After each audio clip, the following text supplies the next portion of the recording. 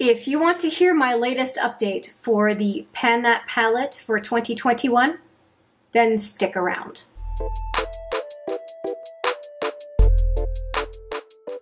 Hi there, it's Hélène and welcome back, or if it's your first time, welcome to HMM Makeup or Makeup. I am so happy to have you here today because there's a change. There's a change to the Pan That palette. You may have seen a video earlier, I was going to say earlier in the month, and I think that's true, earlier in the month.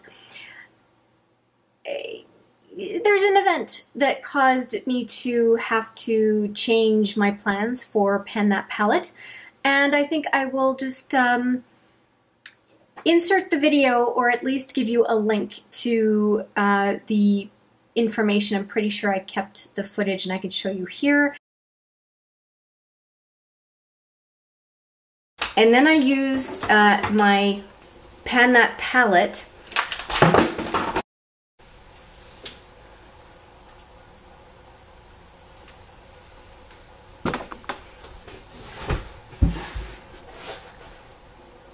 for those of you following my Pan That palette, I just dropped it and I lost most of the shadows. It's all over the floor. I'm not going to try to save it. It looks like I have 3, 4, 5, 6 shadows left. The rest is on the floor.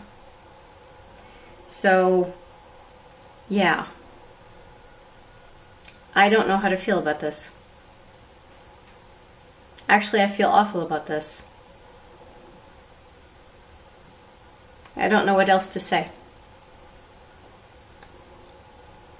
I'm going to park it, I'm going to sweep the floor and wash it a little bit, and we'll continue on with this video.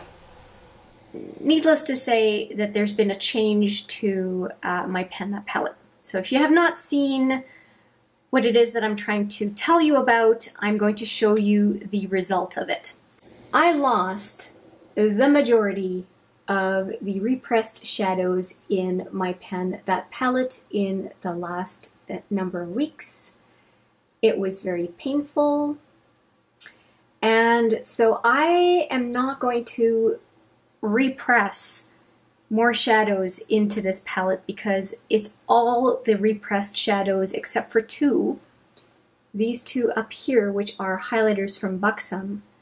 All of the other ones completely shattered, and I have a little bit of that taupey brown left in these 2. I'm not going to touch them, I'm not going to do anything. But basically I have these 3 pans here, and these 3 pans here, plus I guess a half a pan-ish here. Those are the pans that I'm going to focus on for the remainder of the year in this palette. I'm not going to be adding anything into this palette. I'm not going to be removing anything from this palette except for usage.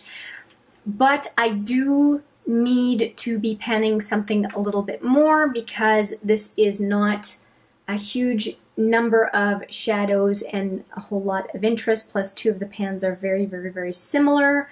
So I am looking to complement this palette with another palette, which is what I had done with the Buxom Suede Seduction, which was the other one that got the most votes, and it got the most votes because it was very complementary colors to this palette. Folks, you're voting. You did such a great job. I'm going to throw it to you again. So I am going to add a companion palette. I'm not going to put that palette in here, like I said, but I do want another palette that I'm panning so that I can spread around to a few more colors and still have a panning objective when it comes to a full palette. So I'm going to put the pictures, the palettes closed and the palettes open here on the screen. They are the exact same palettes. The only one that you're going to see is in the right-hand side. You're going to see the Buxom palette. That is obviously no longer an option because all the shadows, virtually all the shadows from that palette are broken and gone. The highlighter and the taupey shade are the only 2 that survived. I want another palette to go with this Smashbox Matte Exposure that I'm trying to finish, and I want to ensure that you have your say.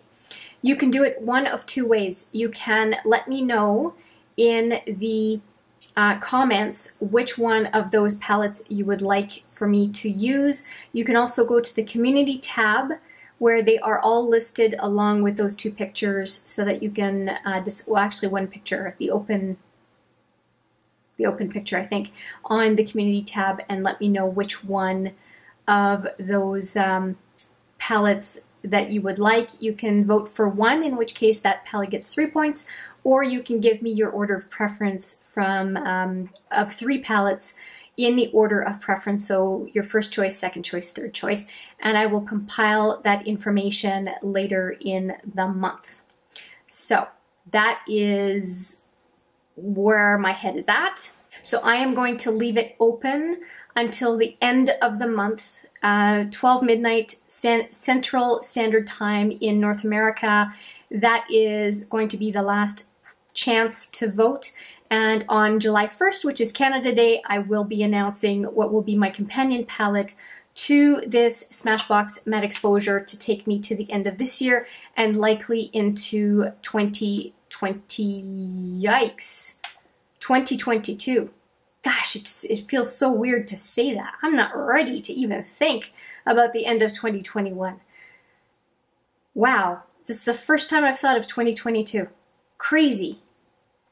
So that is it. I am not going to offer, obviously, much of an update on this Matte palette because the big update is the lousy outcome of my usage this month. I ended up having very dry hands, and the palette just leapt out of my hands.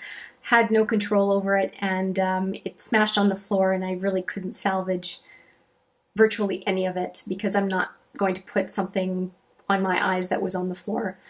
Call me crazy.